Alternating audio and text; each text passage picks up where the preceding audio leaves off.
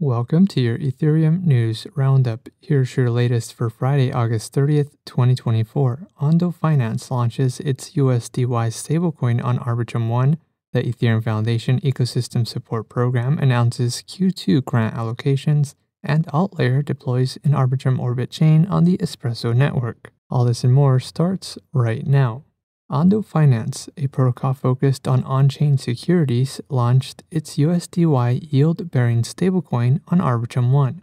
USDY is backed by US Treasuries and offers a yield of around 5.3%. The integration with Arbitrum enables users to access USDY across the Arbitrum ecosystem, including applications like Camelot and Dolomite. In June of this year, the Arbitrum Stable Treasury Endowment Program Committee allocated 6 million ARB tokens to Ondo's USDY stablecoin as part of a strategic investment to diversify the Arbitrum DAO treasury into real-world asset products. USDY was developed in partnership with Flux Finance. The Ethereum Foundation Ecosystem Support Program released an allocation update of projects that received funding in Q2 of 2024. A total of $8.4 million was allocated to 94 different projects. The grant categories include community education, cryptography, developer tooling, consensus layer, execution layer, and protocol support.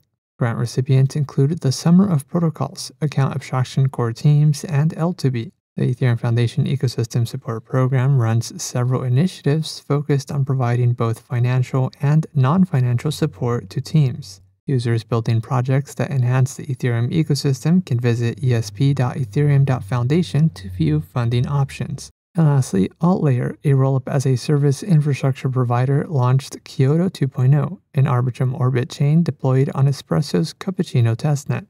Kyoto 2.0 enables users and developers to test fast, economically secured pre-confirmations provided by the Espresso network. The release also supports the Espresso sequencing marketplace. Users can access the network by adding Kyoto 2.0 to their wallets, bridging testnet funds, and deploying contracts.